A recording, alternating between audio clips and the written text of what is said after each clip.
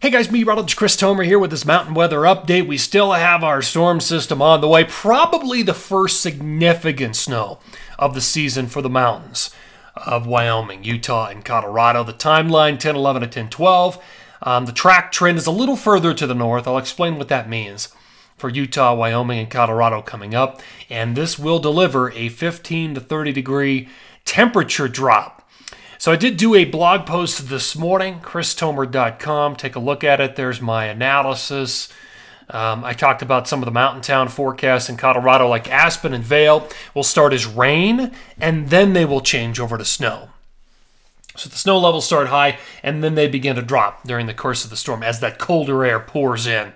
Mountain town of Steamboat Springs stays mainly rain. It's a little bit lower in elevation than Aspen or Vail. There's your current setup. In fact, I'll show you what that looks like. Here it is.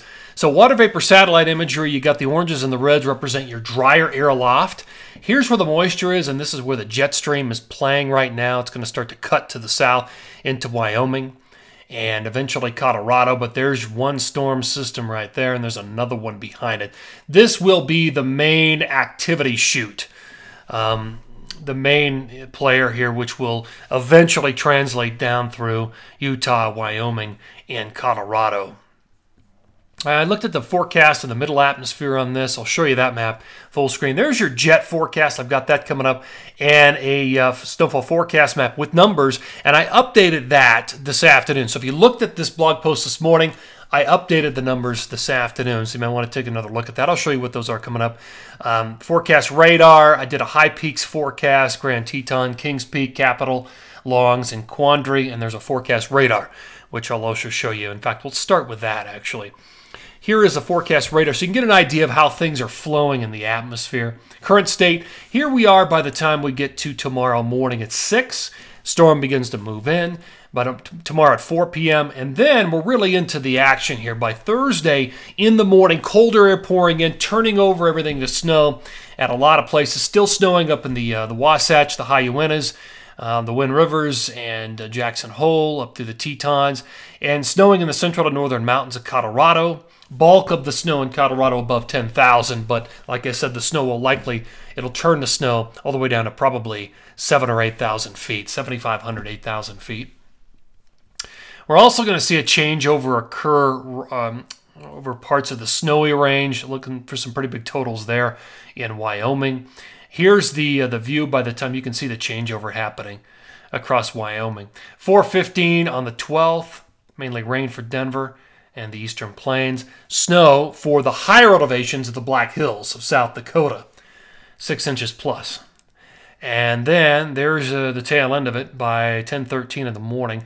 Storm systems moving away, wrap around behind it, and then that's it. As we flow into the weekend here, you can see what's happening. Another storm for the Pacific Northwest, mainly rain. That's the second one I drew on that water vapor.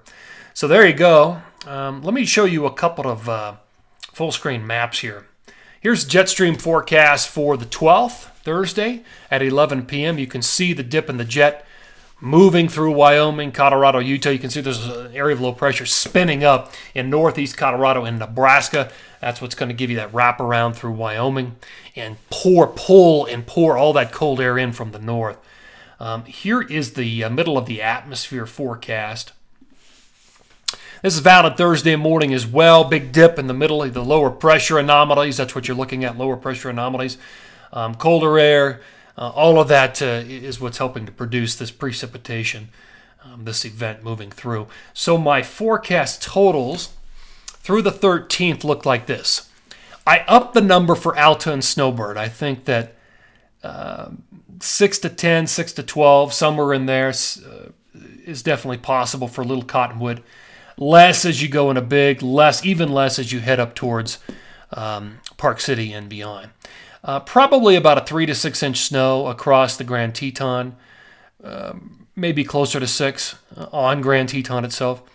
Look at Hoggaden. So I added Hoggaden Basin up there near Casper, Wyoming. I added that to the map, so that's going to be a feature now in all these maps. Probably about a foot. You can see there's a nice swath of heavy snow through the Black Hills. And in Colorado, the central to northern mountains, generally 4 to 8 inches. There will be some areas And again, these are mid-mountain numbers. So even higher than this, higher up on the mountain, you could see bigger totals, like at the very top of Vail Mountain, maybe 10. Mount of the Holy Cross, certainly 10 to 12, maybe a little bit more.